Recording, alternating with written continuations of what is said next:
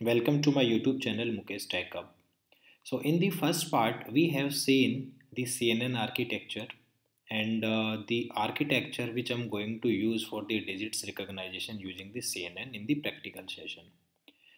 So far we have seen the all the components those are going to use in the digits recognition, and this is the time where we have to look on the data part. So let's create one the Excel sorry this Jupyter notebook, and we'll look on the data side. So for your information, I'm going to use this MNIST dataset from this TensorFlow. So this is the official URL which you also can experience, and just have a better look on this data so you can understand how what about the data, how it looks like, what is the dimension and all. So you can see this data is splitted the test and train size, right? So test examples are 10,000 and training samples are the 60,000 here, right? And you can see this feature structure. This is the this is the dictionary. Inside that, image and label, identified as image and label. And you will see the shape of the images is 28 by 28 by 1. So why here 1 is because we are using the grayscale images. So when if you will see these images 410, these are the digits, right? And these are grayscale. If we are using the colored one, then instead of here 1 it should be 3, because a colored images has red, green and blue channels, right? Alright, so now let's download this data set to our Jupyter notebook, and we'll see about the data. So for importing and downloading the data, we have to import the relevant libraries, right? So let's import the required libraries. Import TensorFlow STF, right? So this is the standard library for using the TensorFlow, and for the data set, let's import TensorFlow underscore datasets as TFDS, right? So I'm importing these two required libraries for performing the digits. Okay, so I just imported these two library. It will take some time because it's importing this data set, right? Now what we have to do, we have to download the data set and we have to pre-process. So before continuing with our model and training, our first job is to pre-process the data set. This is a very important step in all of machine learning. The MNIST dataset is in general highly processed already, right? So after all, it's 28 by 28 grayscale images of clearly visible digits. Thus, our pre-processing will be limited to scaling the pixel values, shuffling the data and creating a validation set, right? So what we have to do now, we have to download the dataset. So before downloading the dataset, we have to configure some variables, those we are going to use throughout the project. So generally in a practical, when we are dealing with the client and all, so in that project structure we are creating some a constant file, and we are putting all the required configurable parameters, hyperparameters or constant to that file. So sake of simplicity, what I'm doing, I'm just adding some configurable parameter here. So I will tell you why I'm adding here, okay, and where we are going to use these constants. Let's say buffer size, then let's say batch underscore size, let's say 128, and number of peak epoch equals to 20, right? So these are the constant variables that I'm going to use in the project. Now this is the time we need to download the dataset. So we are going to use the load function, okay, that comes from the TFDS. Okay, so if you will do the shift and tab here, it will show the signature of this load function, what kind of argument it will accept. Okay, so it says it required name. So let's say name equals to, we are going to use MNIST, right? There is even different parameter with underscore info equals to true. What does this mean? If we are setting true with underscore info, that means while downloading the data set, it will also download the metadata about the data, the complete information of the data, right? And let me set one more parameter as supervised equals to true. Okay, so I have downloaded the data set with underscore info equals to true. So just to hold it to train and test, what I'm going to do, MNIST underscore dataset and MNIST underscore info equals to, right? So this load function, what it will do, it will download the entire data set to the MNIST dataset, and if I'm doing with underscore info equals to true, that means it also download the metadata about the data, right? So let me execute this cell, right? Now we have downloaded the dataset from this TensorFlow directory, right? Now we have to extract the train and test dataset. So let me note down some comment, or better let me put the markdown here. Extract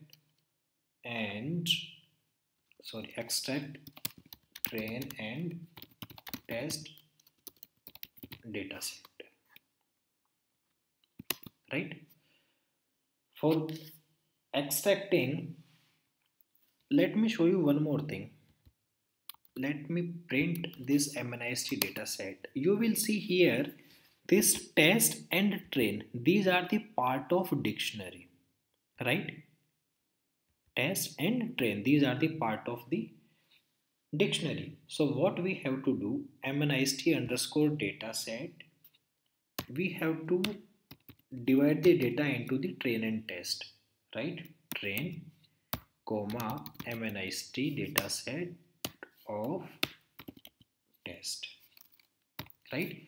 And same thing we have to hold to a variable MNIST underscore train and MNIST underscore test equals to.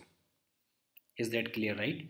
So what I did, I just splitted the data from this dictionary to the relevant variable.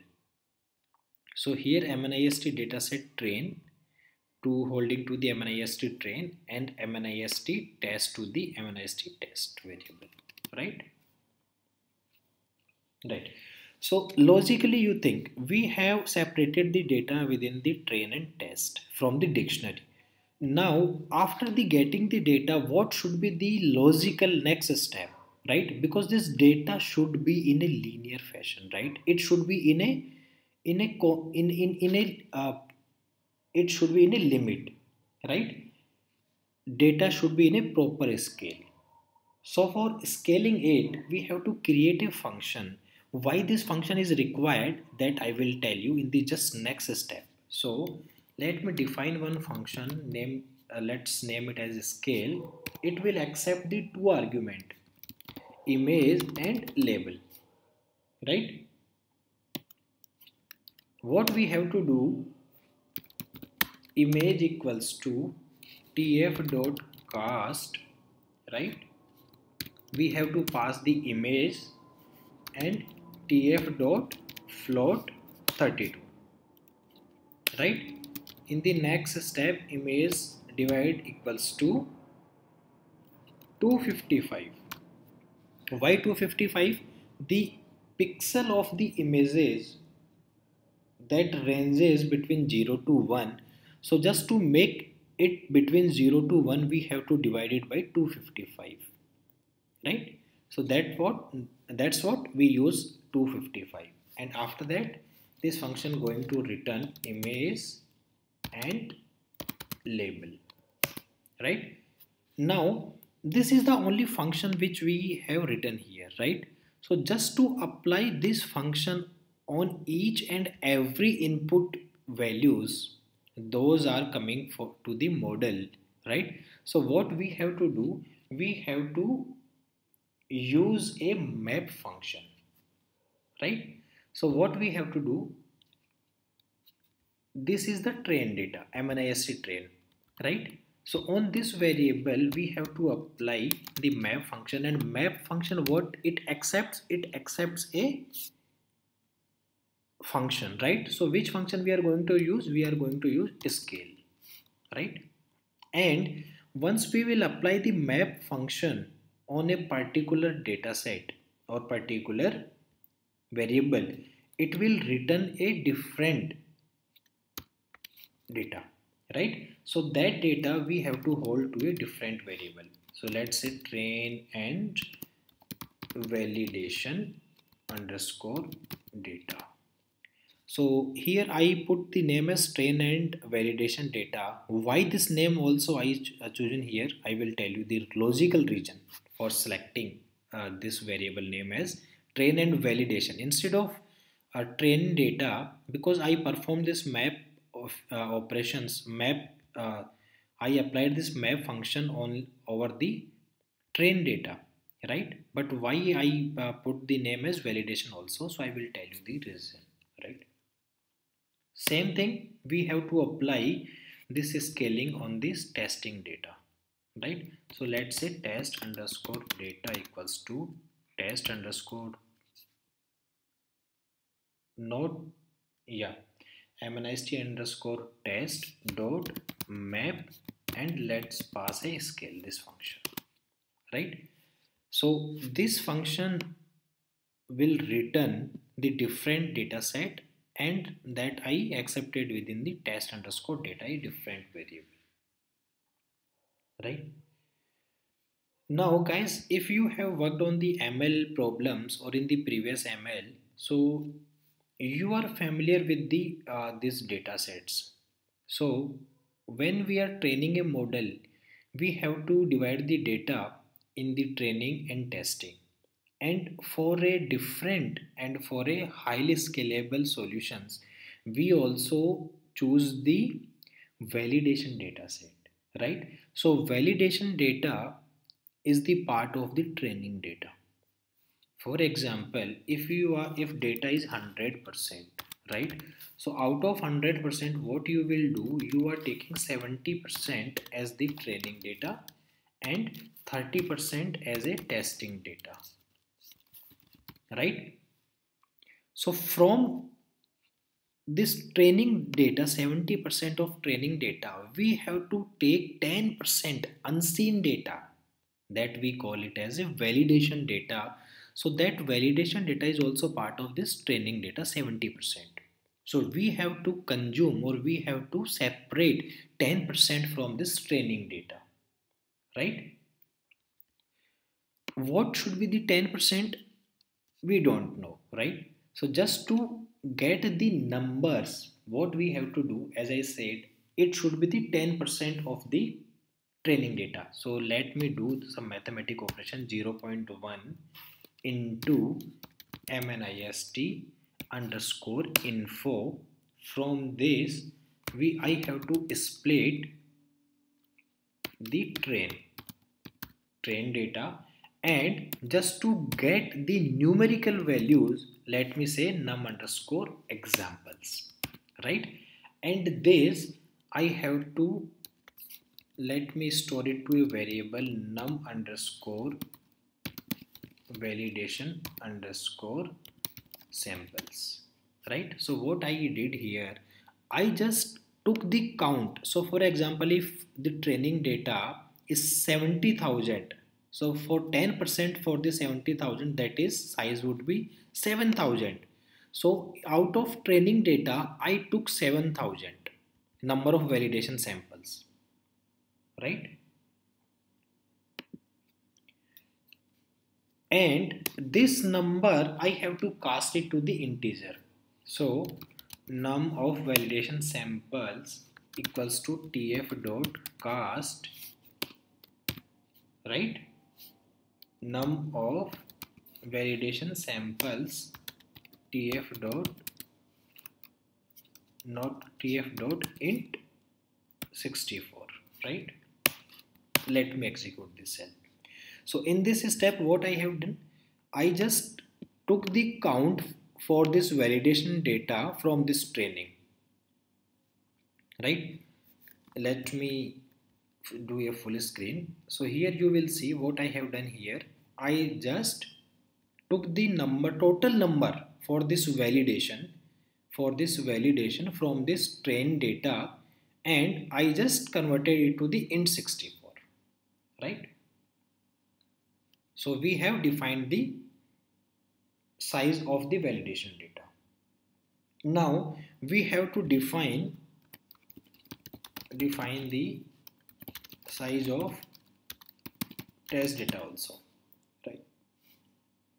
So for defining the size of test data, let's use MNIST underscore info dot splits, and we will use test, same as num underscore examples, and this we have to store it to a different variable, num underscore test underscore samples, right? Similar to above, we have to convert it to the int 64.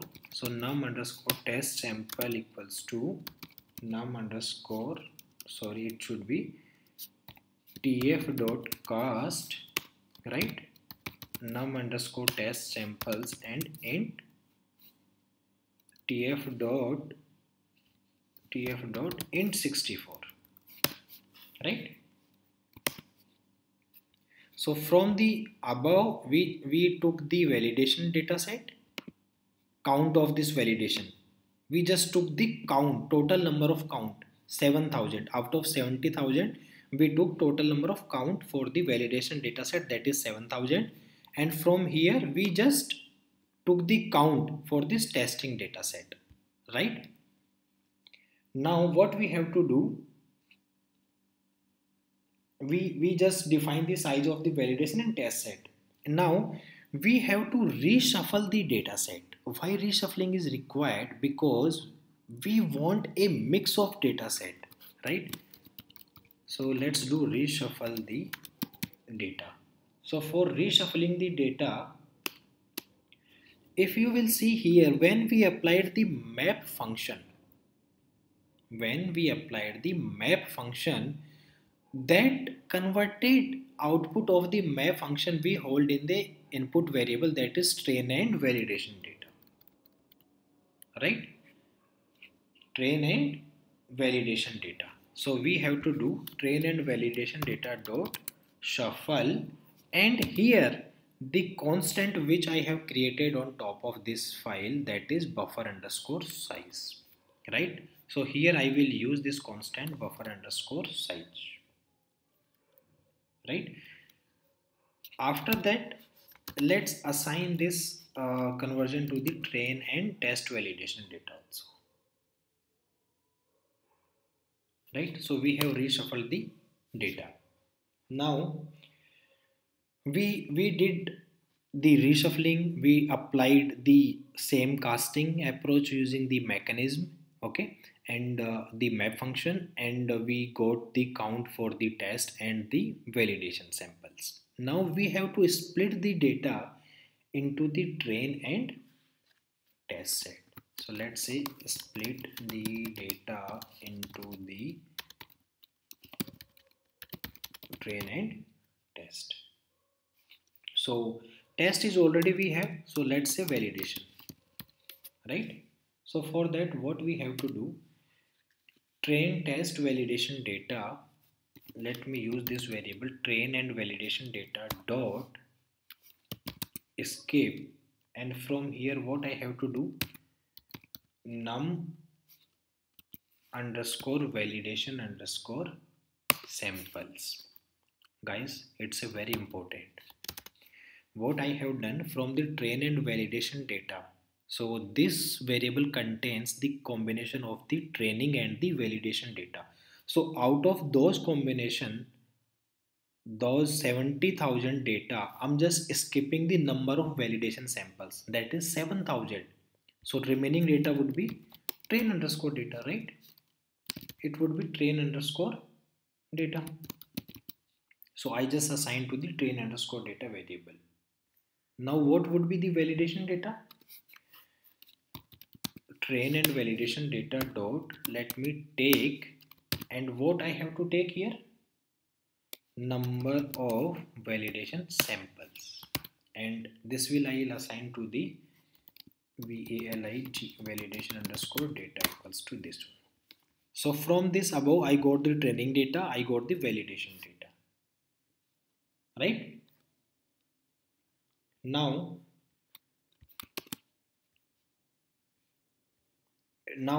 we got reshuffling, we got the data splits into the train and validation. Now if you will see the neural network phenomena where we have to feed the input into the batches, right? So for proper functioning of the model we need to create one big batch for the validation and test set. So let's say what we have to do, train underscore data dot batch, and if you will do shift and tab it will show you the required parameters or argument for this one. So it says it required the batch underscore size parameter, and from this top I can see already I have defined the batch underscore size. So let me define batch underscore size, and again let me reassign it to the train underscore data variable, right? Now similar for the validation data dot batch. So for the validation data, what would be the size? Number of validation samples, right? Number of validation samples, this is the actual size for this validation data, and this where I have to assign it to the validation underscore data variable, right? Similar for the test data, so test underscore data equals to test underscore data dot batch, and what would be the number of test samples. This is clear so far, right? So far what I have done here, I just imported the library, I defined the constant, I downloaded the dataset from the MNIST, okay, with info equals to true. That means it will download and it will give the metadata about the data. Then we just splitted the train and test from the dictionary to the MNIST train and test. After that I wrote one scale function just making the input on a same scale and divided by 255, because we are using the gray scale, and pixel value it should be ranges between 0 to 1, right? And after that I did some minimal operations and identified the validation set, right? And reshuffled and make the batch for this one. So up to all these things are clear. Now next part would be model creation, okay? Next part would be model creation. So this is the pre-processed data that I'm going to use for the model creation. So we will see in the next part. So thanks for watching, and please subscribe my YouTube channel Mukesh Tech Up. Thank you so much guys.